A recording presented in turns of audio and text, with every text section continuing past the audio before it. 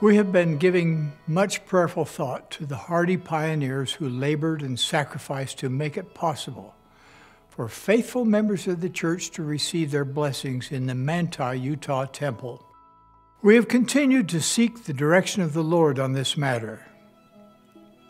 We have been impressed to modify our earlier plans for the Manti Utah Temple so that the pioneer craftsmanship, artwork, and character will be preserved, including the painted murals loved by so many.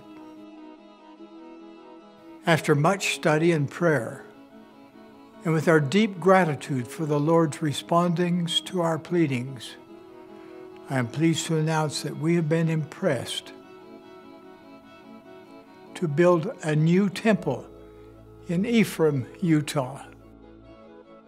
These decisions will expand future opportunities for members in this temple district to participate in sacred temple ordinances and, at the same time, allow us to preserve the unique classical character and useful life of the historic Manti Utah Temple.